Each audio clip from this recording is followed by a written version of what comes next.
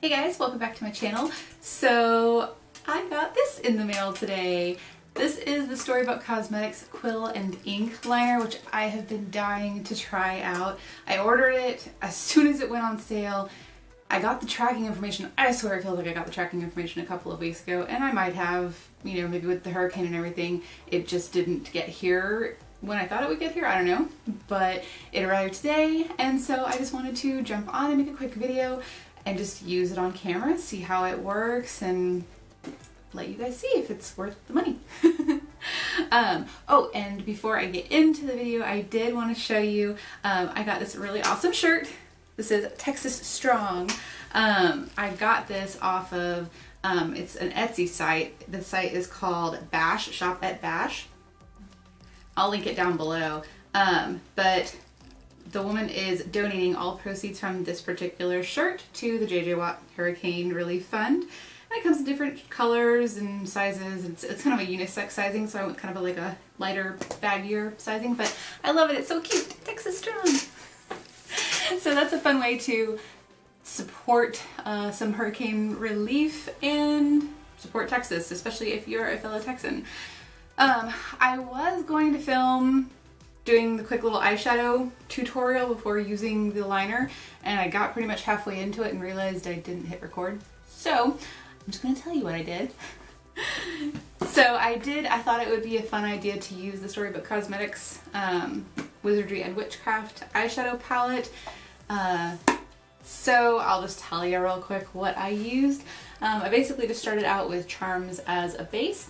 Then I lightly worked Broomstick through the crease, added Spellbook to the outer corner, again just very lightly. I kind of used a very light hand in general. I just wanted kind of a light wash of colors. And then I lightly put Sorcerer over the top of that outer corner just to make it a little bit kind of a burgundy color. And then I wet my brush and used Jinx all over the lid. And then I smoked out Cloak underneath the lower lash line and used Cauldron kind of just to accent that outer corner of the lower lash line. So simple, easy. I mean, if you actually want to see a tutorial on it, feel free to let me know and I will film one, but yeah, I wasn't going to start over after already getting almost done with it. So this is why you're here, so let's just get into it. So this is the gorgeous tin that it comes in. Very beautiful. And then you open it up and you have product inside. I mean, I will say Storybook Cosmetics, they are one of my favorite companies for packaging. I mean, it's always just so thought out and beautiful and unique. So let's pull these pieces out. So you do get a little stand for your quill liner. This is the brush and it has a little protective cover over it. Let me pull that off. So this is what the brush tip looks like. So it's just a nice little thin liner brush. And this is what the quill portion, little feather, looks like. And then this is the stand. It has their little S for Storybook Cosmetics. It has some beautiful little like filigree designing on it. And then, so it's just meant to go straight in like that. And there you go. You can have it on your table. I'll probably move some stuff around and find a place to put it behind me because I just think that's so cute. I love it. And then the liner is in this little container. It has a little charm. It has, oops, there it is, their S logo on the top. And then you unscrew it and it's just black gel liner.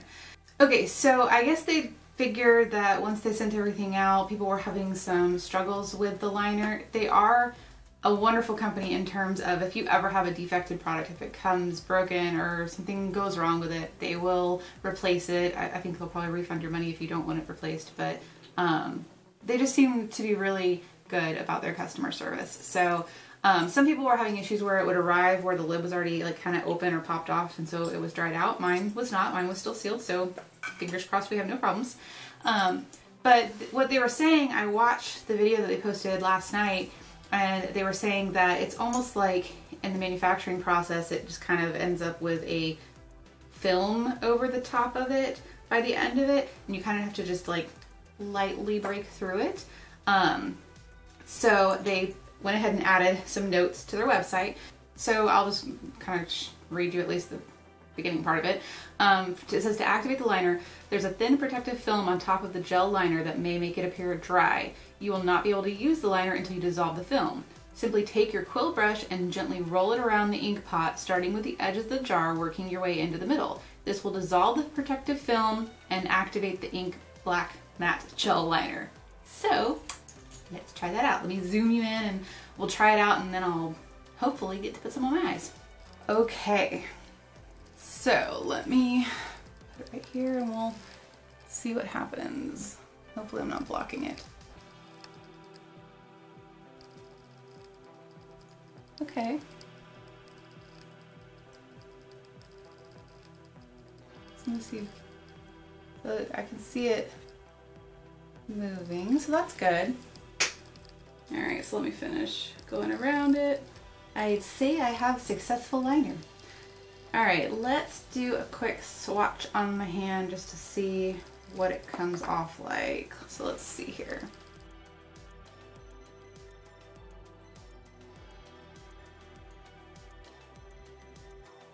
It's pretty good. Let me see what happens. I'm just playing around at this point. I'm going to be just a little lighter and more precise. So yeah, I mean, you can vary your line thicknesses, which is good to know. I'm personally more of a liquid liner person. Oh wow, okay. All right, look at this. I'm trying to get it off with my makeup wipe. It's clinging on there, which is a good sign. I don't know about you, but my eyes love to water. And it's like, you know, if you don't have the right kind of liquid liner on and your eyes start watering, next thing you know, you've got a wing dripping down your face. So, not pretty. All right, look. Took some scrubbing, but I got it off. Get my mirror out. That way I can try to do this without going out of frame and blocking everything. Okay, my desk is a mess. I need to clean it. All right, so let's see how successfully I can do some liner. Start with this side because it'll be easier for you guys to see. So I'm going to start with my usual dashing method.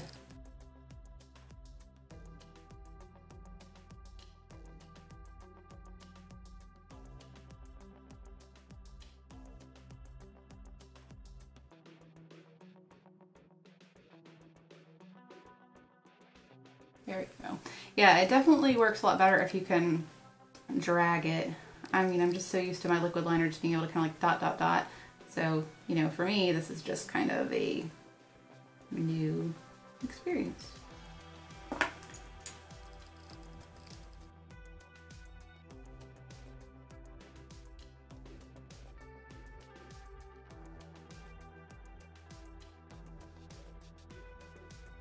All right. Now for the hard part.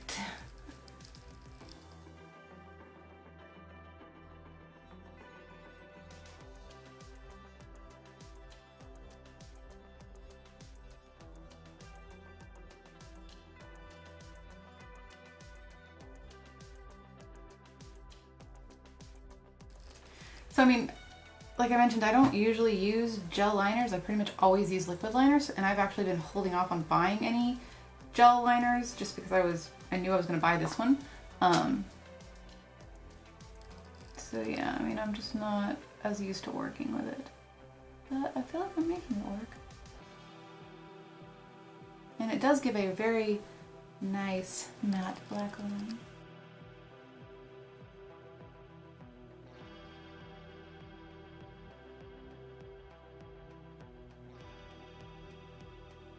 All right. Hoping eye number 2 will be a little easier. I shall find out. I think for this one, I'm going to try to see if I can just look in this mirror right here in front of me. It might just be easier than trying to hold and juggle another mirror, so hopefully I won't block you guys.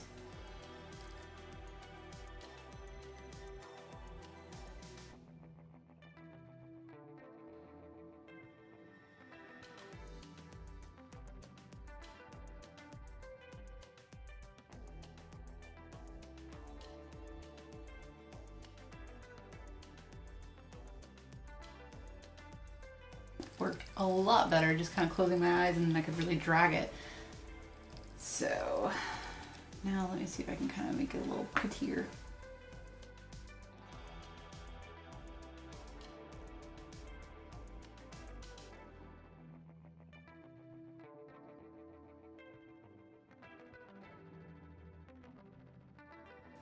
This is just me at this point because I suck at making twin liner.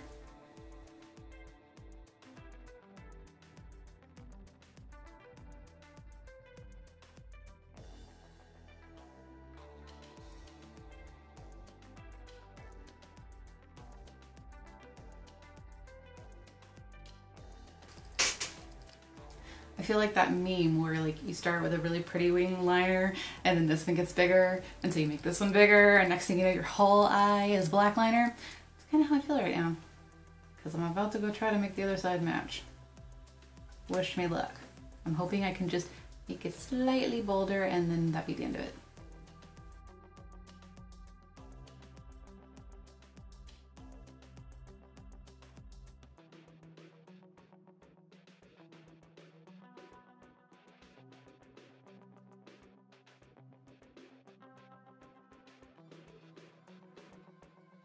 Okay, so that's as much as I'm going to do for now. Perhaps next time I will try a smaller wing because, yeah, one gets bigger, the other one gets bigger, and next thing you know I've got wings going off of the side of my head. So I'm just taking my makeup wipe and cleaning the brush off. That was one thing they also said was very important. You don't have to like full on clean it every time, but it is at least a good idea to take a makeup wipe or something and clean the brush off. Otherwise it'll get, you know, just kind of gunked up and it can harden on the brush. So, and I made sure I screwed the cap back on really well to the liner. Let me just curl my lashes and put on some mascara just to finalize everything.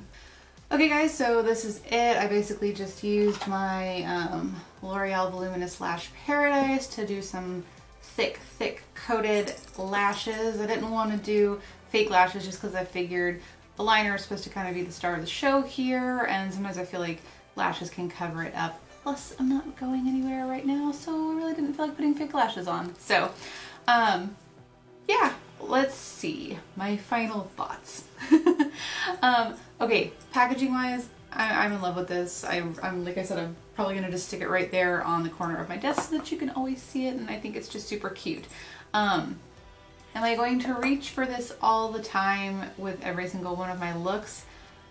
Probably not. I mean, I personally just feel like liquid liner is a lot easier for me to use, but I will say I always go to liquid liner because I find it so easy for me to use, and I do feel like I need to kind of challenge myself to like new things. I mean, I used to not like fake lashes just because I hated putting them on, and I still don't always like putting them on, but I love the look it gives.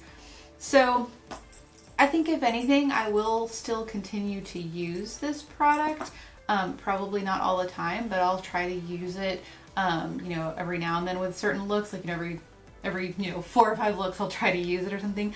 More than anything, I just need to get more used to using a gel liner, because like I said, I'm really not used to it. A pen has always been super convenient for me, and so I've never just bought a gel liner and a brush. You know, I'm lazy, I don't want to have to use 2 things. But now that I have this, I want to make an effort to use it more, and you know, like I said, I feel like other people probably wouldn't have struggled as much as I did. I just, you know, like I said, with the shape of my eyes, I always struggle to get good wing liner because depending on how thick I end up making my wing, it gets the weird hooded eye check mark thing, which, I mean, they're kind of already curved up, but you know, whatever. I think this might be better and easier just to do more of a simple liner with a small wing, and maybe I'll try that next. Maybe I'll try to use it again next week and just play around with it and just do a look with it and see how it comes out. I am happy with the way this came out. I love kind of the thick matte black line. It turned out I just struggled to get a nice point at the end. And I don't know if that's in part due to the brush, because like right now it looks nice and pointed. But as you use it more, it starts to just, you know, get a nice flat, which is great for when you're going across. But when I want that point, and I can go like this beforehand and get some liner on the tip of it, but the second I start touching it to my skin, it starts flattening out. So, you know, I don't know if that's just a design flaw with the brush, that it's a little too soft and it flattens too easily, or if it's just a personal flaw from not just, you know, being as used to doing gel liner. But overall, I'm happy that I bought this product. I've pretty much bought most everything that they've come out with so far, and I'm going to continue to buy, and I'm going to continue buying from Storybook Cosmetics, just because, if anything, I love the package. I think they're so creative. I love what they're trying to do with the kind of more whimsical fantasy type of style of stuff. And I think that they make really great product. And for it being an indie brand, I think they're knocking some awesome stuff out. So yeah, if you purchased the liner, let me know below what you think. Did you find it was easy to work with? You know, do you have any tips or tricks? I mean, I was very happy that I was able to get the liner to work, because I know some people, theirs was dried out, or they didn't get the instructions, because I think they only just posted the instructions yesterday about activating it. I was happy that I was able to get that, but you know, maybe I just need to play around with it a little bit more to get it working a bit more, and maybe then I'd get a little bit more coming off and a smoother line. I don't know, we'll see. But yeah, I mean, in the end I got some nice wings out of it. I just feel like I had to work a lot harder than I do with a gel, I mean with a liquid liner. So hope you guys enjoyed this review. Yeah, let me know what you'd love to see up in the future. I've got a couple of palettes on the way, so I'll definitely film some looks with that when I get them. I got the peach collection coming, I've got some of the I Want Candy collection coming, and I did manage to get some of the Marvel Face Shop, the Korean brand. I got some of that product too, so I'll be filming some of those coming up in the future. But if you have any other ideas or things that you'd like to see, then just let me know in the comments below. Thanks for watching, guys. Bye!